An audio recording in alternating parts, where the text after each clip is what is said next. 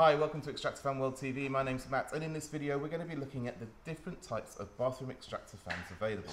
We're going to start with this. This is the inline bathroom extractor fan. These are designed to be placed in a loft space or ceiling void above the bathroom itself, with a grill placed in the ceiling to duct to the fan, and then from the fan ducting out to either a gable end wall or a soffit. These are the best option for any bathroom, as because of their size, they're able to have a more powerful motor in them, giving you the best possible extraction rate available.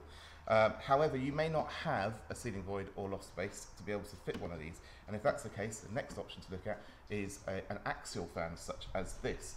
Now, this is your standard straight through the wall fan, although not as powerful as the inline fans, are usually ideal for most bathroom scenarios. But there is one other style of fan to look at here, and that is this. This is a centrifugal fan. Now, these are useful in a particular instance. If you do not have loft space to be able to have an inline fan, but you also don't have an external wall for your bathroom, these fans are ideal. They are either wall or ceiling mounted and are designed to be able to duct over much greater distances than your standard axial fan would, giving you the option to be able to reach an external wall. These are the three styles or types of fan available. I hope this video has been helpful and informative. We look forward to seeing you again next time here on Extractor Fan World TV. Take care. Thanks. Bye-bye.